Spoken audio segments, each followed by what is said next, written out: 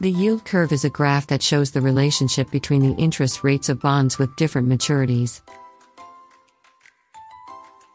It is a crucial indicator of the current and future state of the economy, and investors and economists closely monitor it to anticipate changes in the financial markets. In this video, we will discuss the yield curve in detail, including its definition, interpretation, and importance.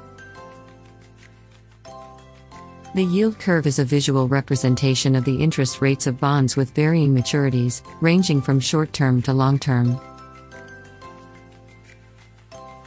It plots the yield of a bond on the y-axis and the time to maturity on the x-axis.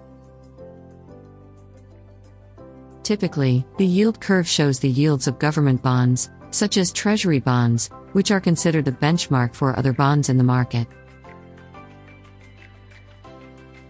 The yield curve can have three shapes: upward sloping, flat, or inverted. Each shape has a different interpretation and implication for the economy and financial markets.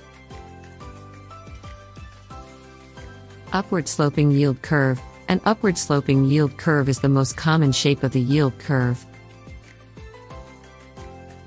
It indicates that long-term interest rates are higher than short-term interest rates. This shape typically occurs when the economy is growing, and investors expect higher inflation and higher interest rates in the future. In this case, investors demand higher compensation for lending money over a longer period to compensate for the risk of inflation. Flat yield curve. A flat yield curve occurs when the interest rates of short-term and long-term bonds are approximately the same. This shape typically occurs during the transition between an economic expansion and a recession. It may also occur when the central bank is implementing monetary policy that affects short-term interest rates. Inverted yield curve. An inverted yield curve occurs when the interest rates of long-term bonds are lower than short-term bonds. This shape is considered a strong predictor of an impending recession. It indicates that investors are worried about the future and expect lower inflation and lower interest rates in the future. In this case, investors are willing to lend money over a longer period at a lower interest rate to lock in the return, anticipating that rates will fall further in the future. The yield curve is an important tool for investors and economists to anticipate changes in the economy and financial markets.